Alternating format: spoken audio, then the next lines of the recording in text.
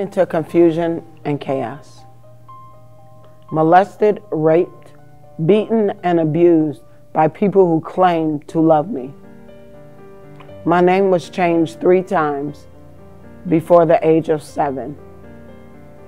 I'm a single parent of 4 children, and at times in my life, it felt like my children were the only ones who loved me.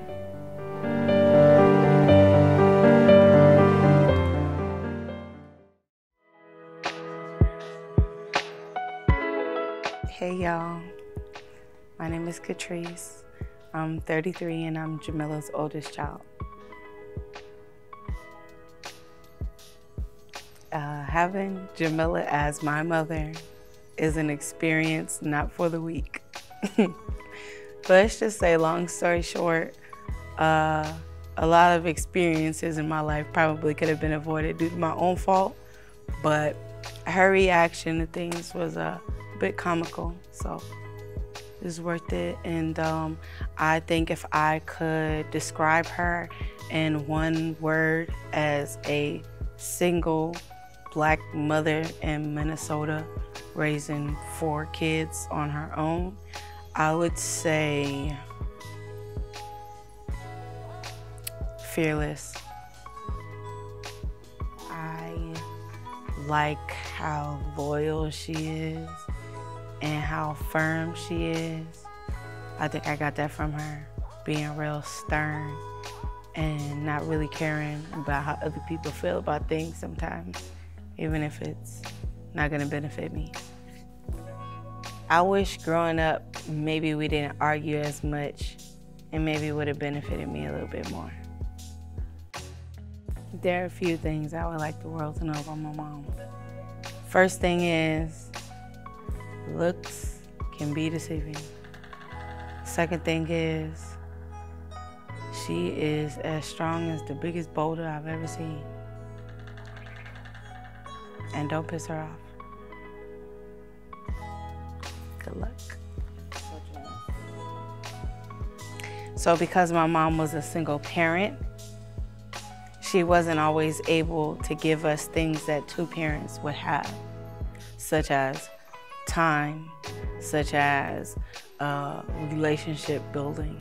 And so for that reason, I would say personally that we didn't have everything. I do believe she tried her very best, and that's all we could ever hope for. And we came out great, all 4 of us. So the ass whoopings paid off. I have 2 daughters. Ages? 11 and 5. I am very stern with my kids. I don't let them slip up in school. I don't let them disrespect anyone. And I teach them that family is everything. And I whoop their ass.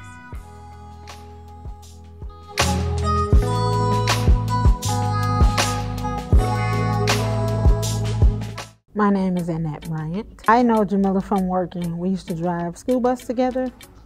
Well, she drove her bus and I drove mine. And I've been knowing her about 23 years, I would say. I do consider Jamilla a friend. The one thing I would tell the world about Jamilla is that through everything that she has been through in her life, she's still standing. She's still pursuing her dreams and moving forward. If I could describe Jamilla in one word, it would be, I would say extraordinary. I'll say we've been through our ups and downs and ins and outs. And I just want to say that through it all, that we can reconnect as if we never stopped talking. I was born a stereotype. I was born to an 18-year-old mother and a 16-year-old father. But I will not allow those things to define who I am as a human, a mother, a sister, a daughter, a niece, a cousin, or a granddaughter. This is my story. I am not what they say I am. I am unapologetically Jamillia Shabazz.